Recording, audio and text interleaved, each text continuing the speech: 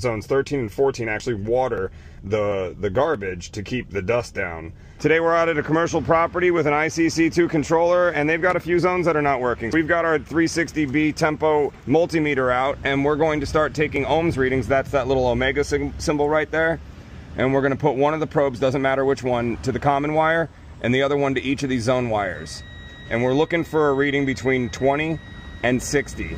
And that's a bad reading right there, but that might not necessarily be a bad reading. That could just be two solenoids connected to the same wire here in the field. We'll look at that later. I'm going to note zone 1 being a questionable zone, but that's not a problem because that one probably turns on. We'll check in a little bit. We'll go to 2. 2 is 37, we're good. 3 is 41, we're good. We'll just keep doing this until I find another bad one, and then I'll explain what that means. We're good on that one.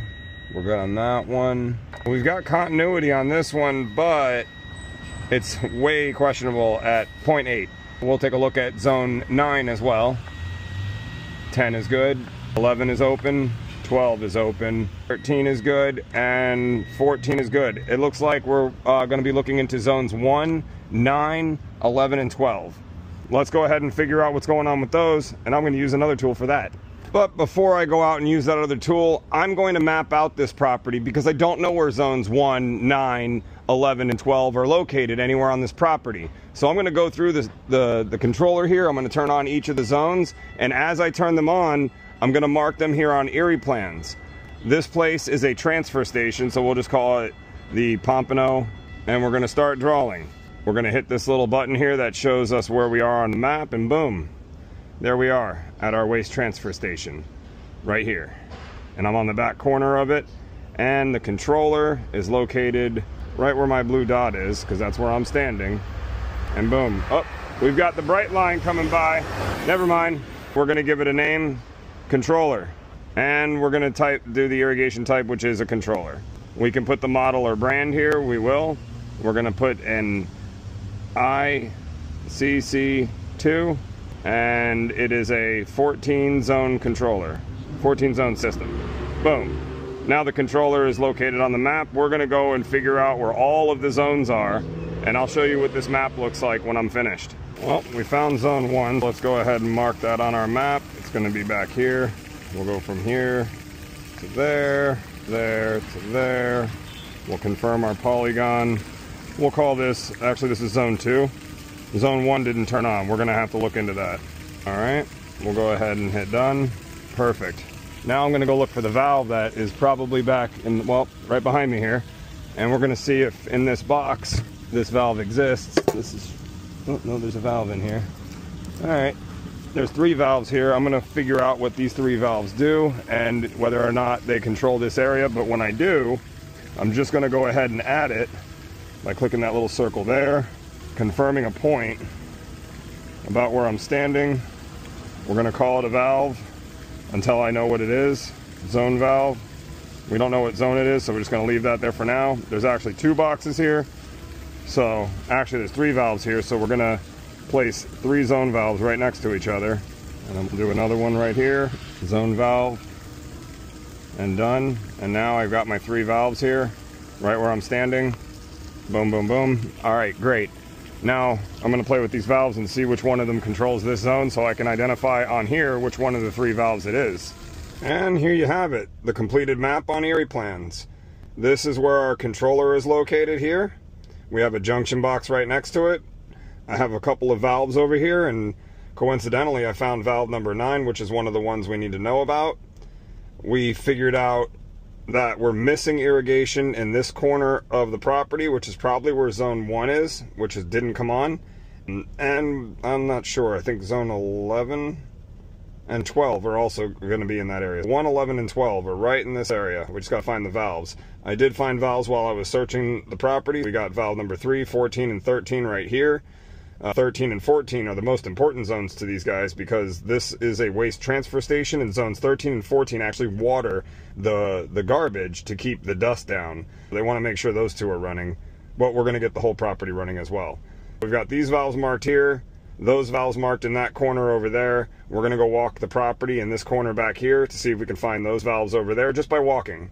And then I'll pull out the locator if I need to to go look for those valves. Now, zone number 9, or excuse me, zone number 9 here did not work, this blue area from the initial inspection, but I did find the valve. We're going to do some troubleshooting to figure out why that valve isn't working. It might just be a bad solenoid. We'll figure that out, and then we'll also go look for those valves next. We found zone number 9. The valve is right there. The controller's right in front of us.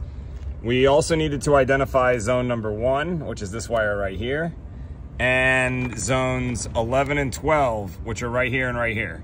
And then zone number 9, like I was just talking about. Well, there's a NEMA rated box under here. Well, there's a weather. The 9-inch one is right, and zone 9 is right here. The outdoor weather rated box below it has the rest of the connections in it, where it changes from that 14 gauge wire to the 18 gauge multi-strand and then goes over to that junction box over there. Whoever eliminated zones 11 and 12 at least left us a note, because these are zones 11 and 12. These go to zones 11 and 12. Well, they go to zones 11 and 12 up here in the controller, but they don't go out into the field. There are only so many wires here. I didn't count them, but I'm going to say about 14 wires here, maybe 13 wires.